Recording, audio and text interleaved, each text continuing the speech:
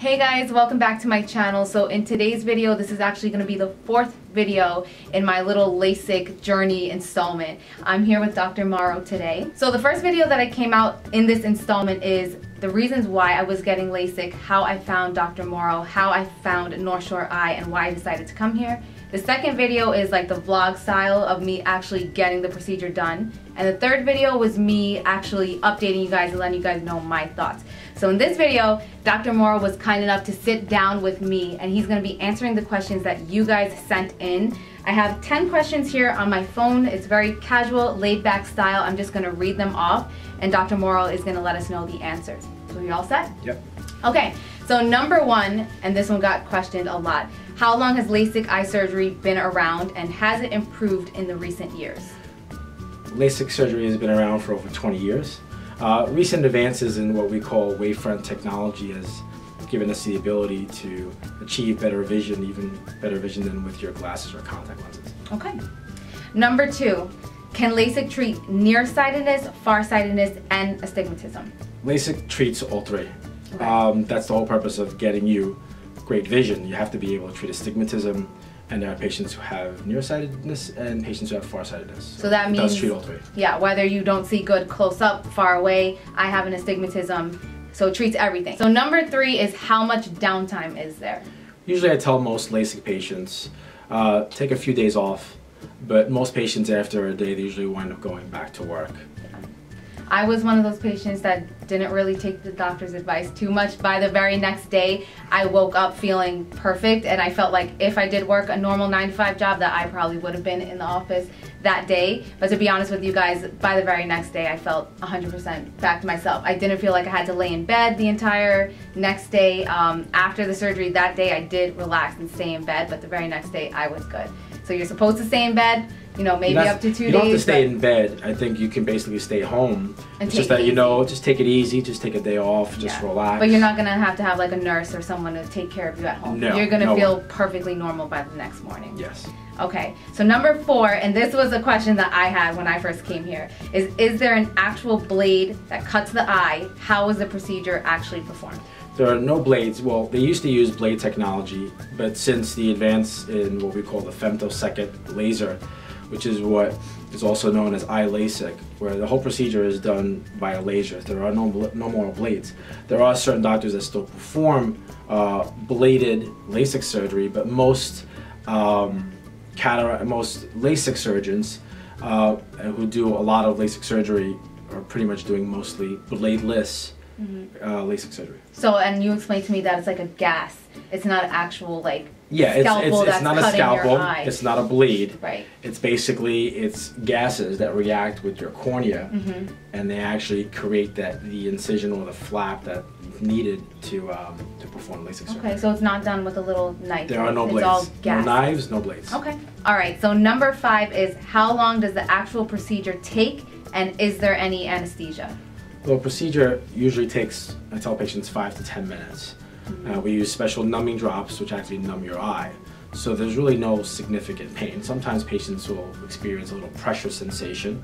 Some patients will tell me it feels weird, but the procedure is actually pretty fast. It goes by. Yeah, I know that I didn't feel anything. I didn't even really feel the pressure. I spoke about in my update video how I asked you at one point if my eye was even open, and that's telling you guys that if I didn't even know if my eyeball was open, you don't feel anything. It's tough because your eye's so numb, you don't really feel too much. Yeah, you don't have the sensation of blink, you don't feel the actual thing that's holding your eyeball open. Everything is completely numb. Exactly. Also, for our really nervous patients, we give patients the option of taking Xanax that we give to you here prior to the surgery, and a lot of patients, they find that it helps. It definitely relaxes the patients enough, so sometimes it's normal to be a little nervous and have a little anxiety before surgery. So I find that taking a little bit of the Xanax helps a lot. Okay. And of course patients have the right to decline that. Yeah. But you know, it works sometimes, and it works well. Nervous. Yeah. Okay. All right, so number 6 is how about down the line, will I ever have to get LASIK again? Like I tell most patients, there's always a chance you may need an enhancement or what we call a touch-up. Usually in our practice, the probability of that is usually 5 to 8%. Okay. And usually most LASIK practices, like our practice, offer a lifetime commitment which basically means the enhancements are covered under the initial procedure. Right. So they're free. You don't pay. Yeah, if you any ever extra. have to come back, it's free of charge anyway. And at that 5 to 8% amount of people have to come back. It happens, but it's slim. not often. So again, it's it goes mostly back to a lifetime thing. Yes, it is Even a when you're in your commitment. 80s. Well, I mean, you may need something else in the 80s. You probably have cataract surgery by Right, then. but not LASIK. But not LASIK yet. And we also spoke about how you guys overcorrect depending on your age. Because I know I said I'm in my 20s, my vision is probably going to get worse down the line. And Well, that you sometimes, guys know what you're doing to fix it, so that even when I'm in my 40s and older, my vision was going to get worse, that you kind of overcorrect it. Yeah, everyone's surgeon's different, and it goes by, the calculations go by the age of the patient, so everyone's prescription is specific to them. So sometimes we'll calculate a prescription, and sometimes the prescription will be different than what your prescription is in your glasses in order to take into account any potential changes that might occur in the future. Okay, makes sense. So number 7, and this is a big one, what are the possible complications or side effects? That's a very good question. Like most eye surgeries, potential complications are dryness, infection, inflammation, scarring, and sometimes seeing glare and halos.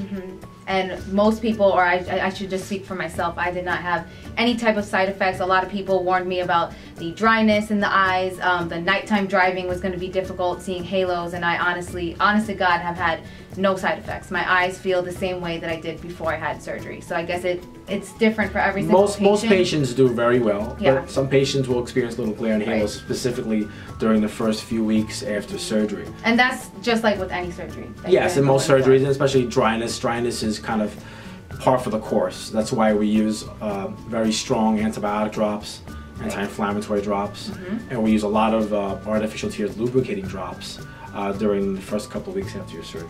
Okay. So number 8, I know that there's a lot of young viewers out there. They want to know, is there an age requirement to be able to have this surgery? Yeah, according to the FDA, you have to be an adult, you have to be 18 years or older. Okay. So 18 is good to come in? Yeah. Okay.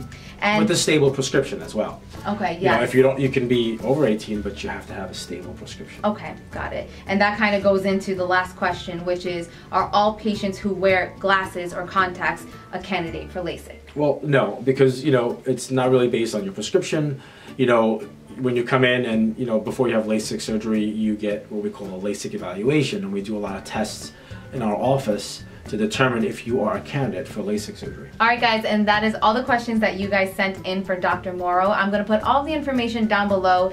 Dr. Mauro works out of the Smithtown location of North Shore Eye, but there are a lot of locations. Is it only in Long Island, or is there any in the Yeah, we have city? locations mainly in Nassau and Suffolk Okay, County. so I will also put the information down below for the locations, for the offices, so you can find one near you. And also, there is a monthly seminar that is hold. There is one coming up in 2 weeks from now. If you guys want to come in and ask the doctor questions on your own, that is why I was so interested in coming into this office in the first place. It's kind of not as nerve-wracking to have a one-on-one consultation. It's done in a group setting. I think there's normally an average of 30 people that show up. It depends. Also, since we started doing the live LASIK surgery, and patients tend to appreciate that a lot. They kind of went behind the scenes, and we were able to watch an actual surgery in real time being performed in the office.